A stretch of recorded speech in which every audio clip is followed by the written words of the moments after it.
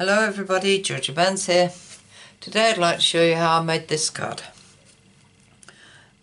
I think it's very pretty card.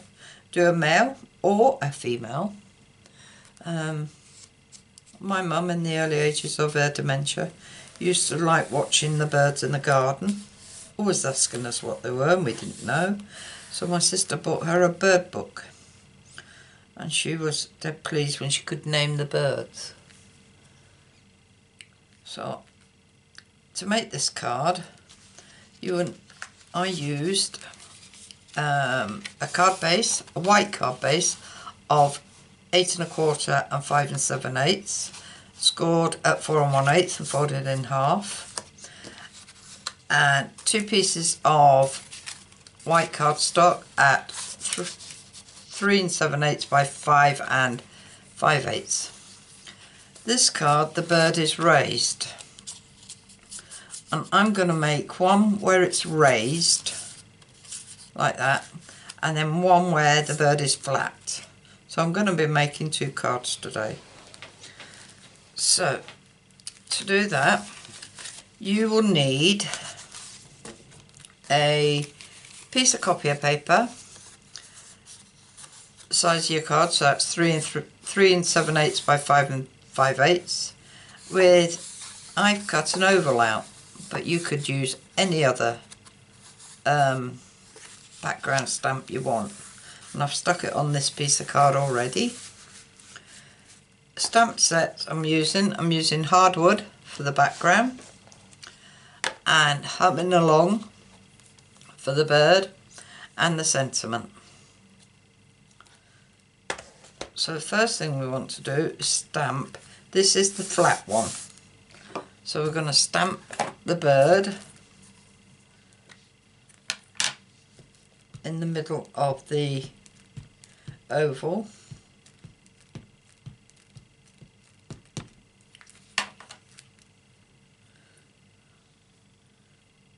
And just stamp that there. You'll also need a scrap of white to, if you're having your bird raised, you're going to put it on dimensionals. So you'll need to stamp a separate bird if you're going to have a raised one. So we'll do that there.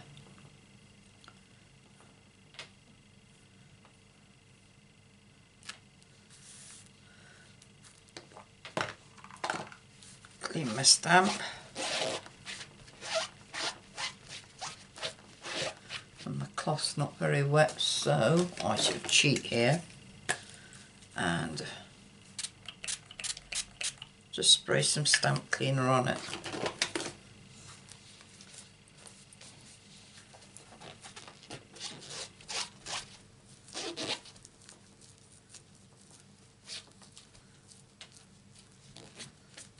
Clean the block as well.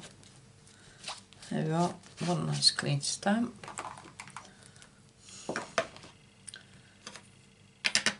I'll cover the ink for now because we don't want to put the sentiment on yet. Right, if you're having it flat, you'll need a mask to cover the bird.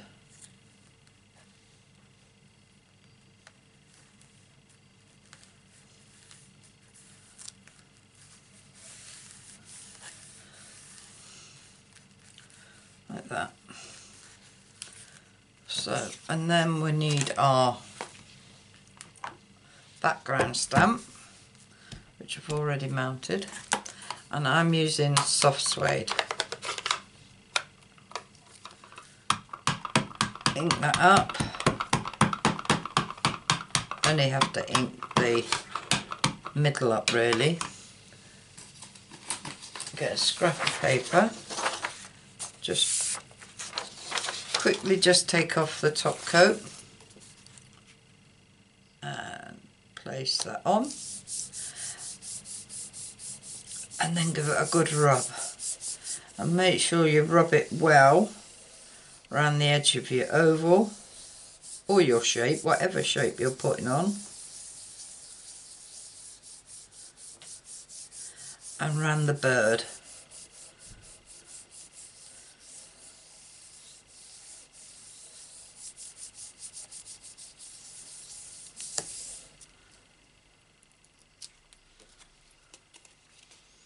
We have that. Right, to make the one that's raised, we'll take this off and pop it on another piece of card.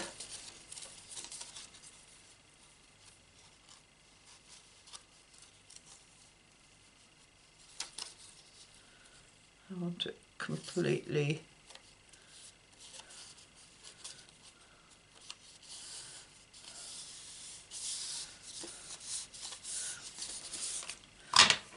just ink up again.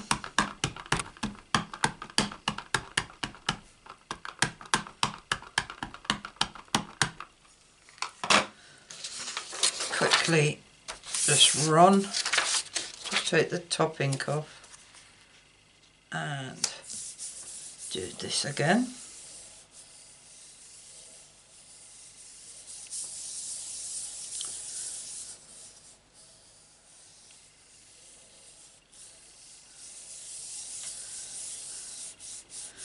And that's, yeah, and clean your stamp.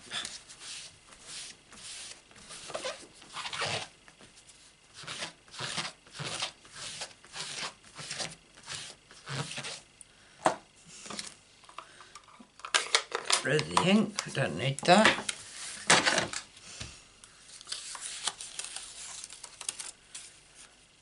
And there you have a plain oval and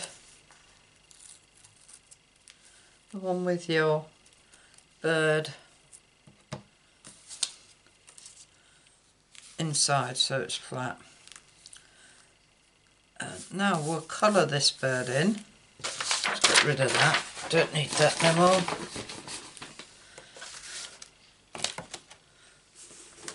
I've got my new box of pens.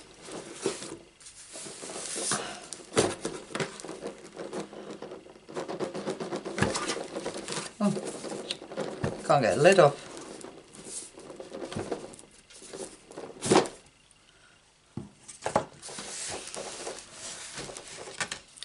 Right, for this, to colour this in, which I need to put this over there, out the way, that's it. Alright, on this bird, I got this the colours mainly out of the internet. I was looking to see what colour hummingbirds were and I was quite surprised that there's so many different colours of them. So we are going to use all these colours. I've got light and dark nighty navy, light and dark smoky slate, light granny apple green and light daffodil delight, and we also need our colour lifter. So what I did with the bullet end of the pen and the light navy dark, I just coloured the tips of his feathers in. Just a little, not a lot.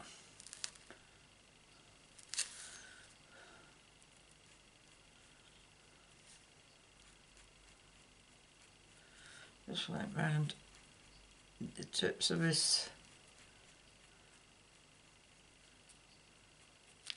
feathers and put some blue.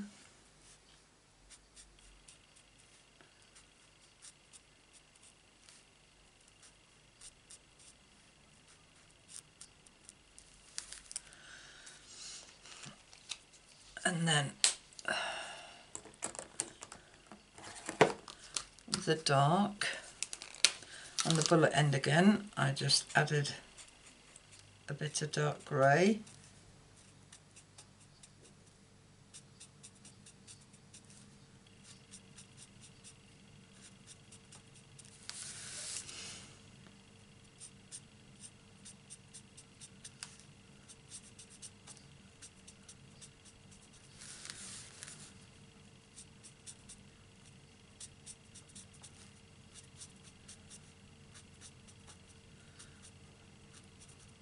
And I also did grey round the layers of feathers.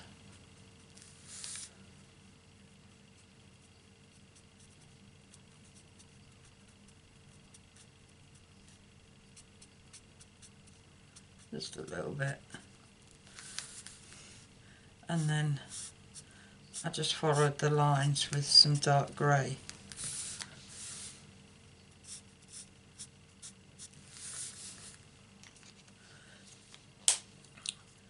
Oh, and I did the tip of his beak grey, or dark smoky slate. Right, with the light smoky slate and the brush end, I just coloured it all in.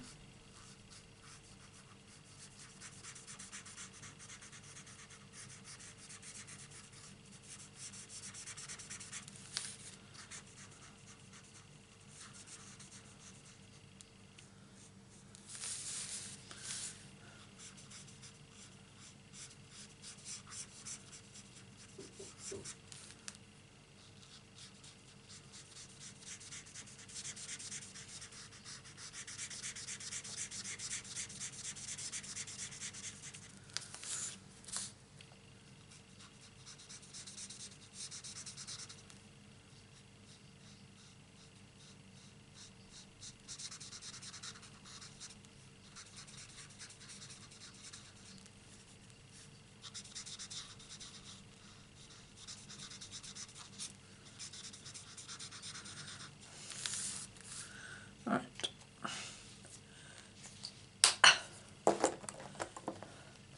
Then with the light navy, I did his head.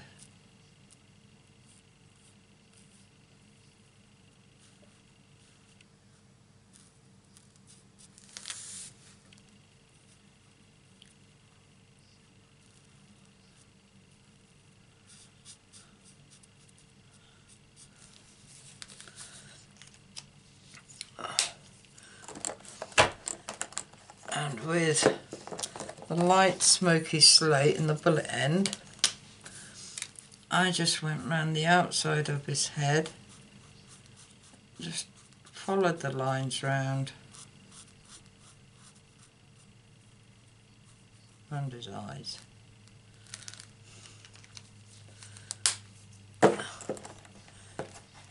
And then with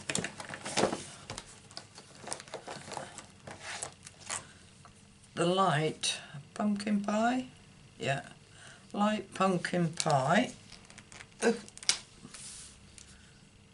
I did his beak.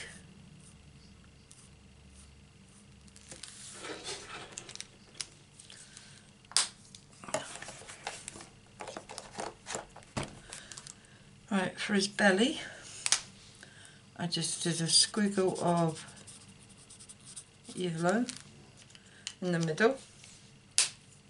Daffodil delight that was. And then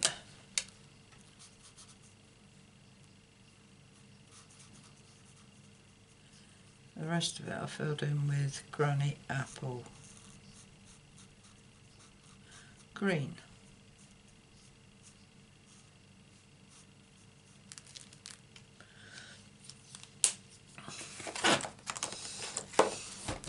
And with my colour lifter, I just went round all where I used two colours and blended them in a bit.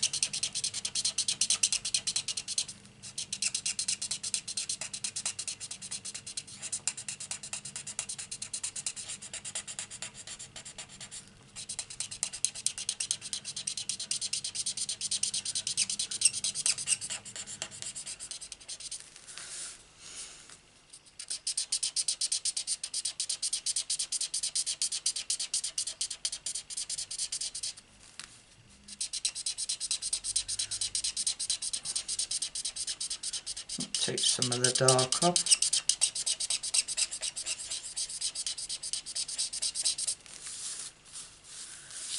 And I also just went round the yellow or daffodil delight in the granny apple green and just blended that in a bit.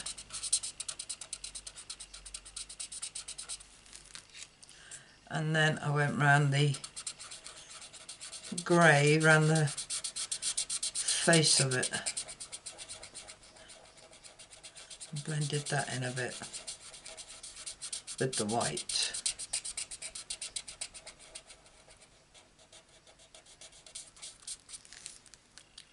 And that's it. That's how I coloured my bird in. Let's put the lid back on this.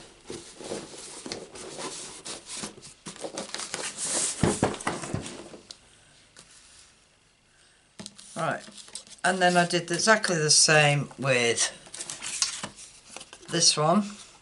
Cut it out, and that will go on there.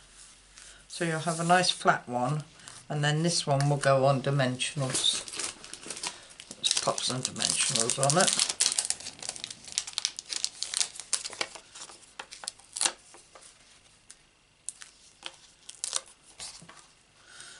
Someone commented in my on one of my cards I did that I use far too many dimensionals, and I do.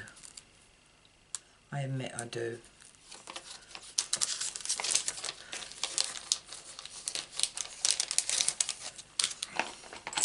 But I like using them.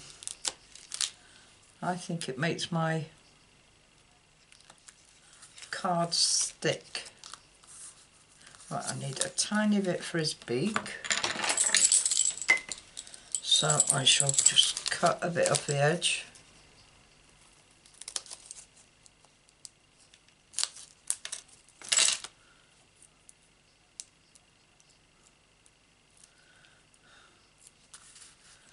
And place that on its beak. That's good. Right. Take the back ends off.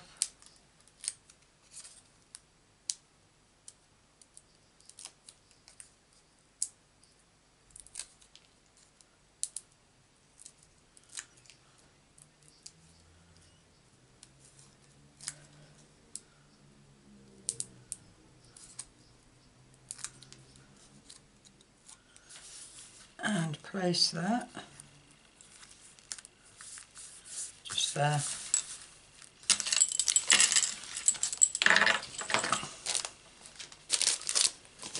Right, and now for the sentiment.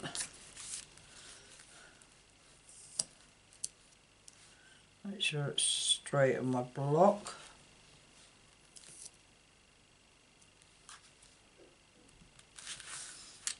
And on black ink.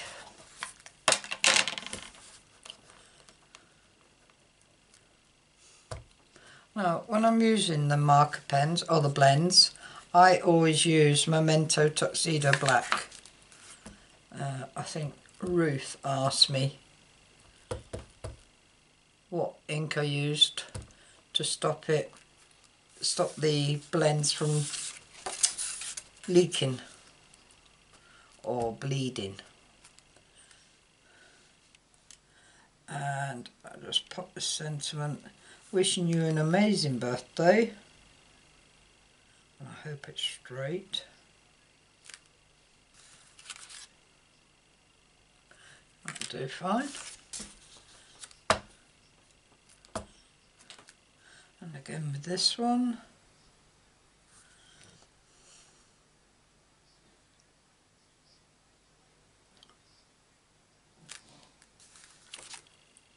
That'll do fine.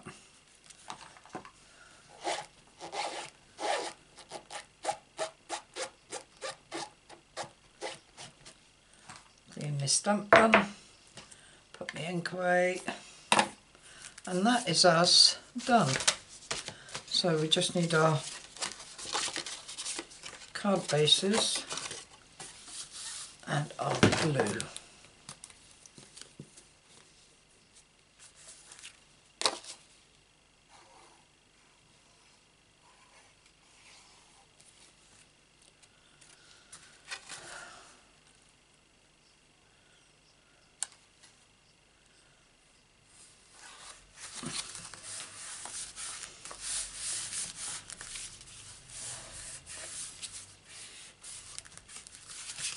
One,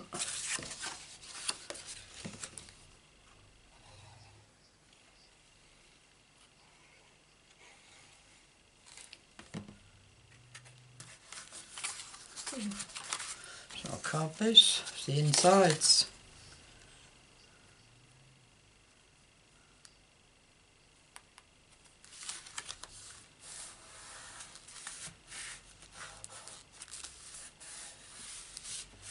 Two.